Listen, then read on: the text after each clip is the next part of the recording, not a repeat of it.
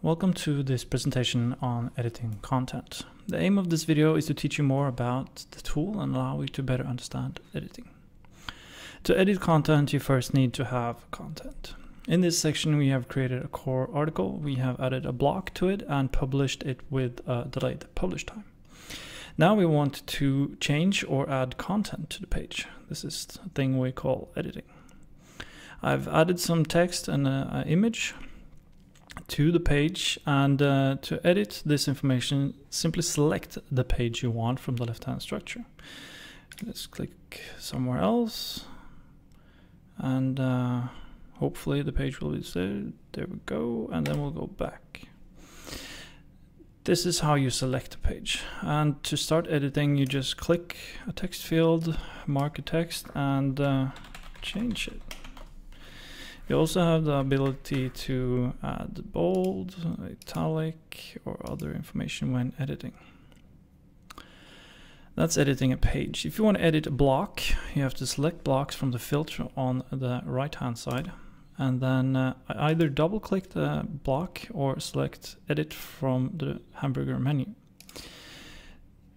To edit the content of a block, which is different from each block, you can, in some places, edit the content directly, or you have to switch to all properties mode and edit the content there. Same process goes here. Changed, and the publish button comes up. Publish the changes you want. Click the back button or click the button back with your mouse.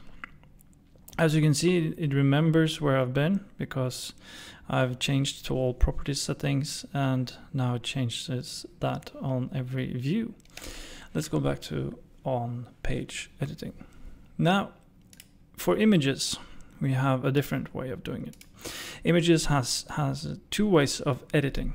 It's one where we edit the image itself via the image editor, and you also have image content text. We've described this before or in another video. It's called alternative text. Alternative text is something you have to enter when you add an image. It's mandatory. So we always have to add the alternative text to an image. And it could be anything, but it should be a descriptive way of reading out the image. You can also add something to the image text or the image credits, which are the next one.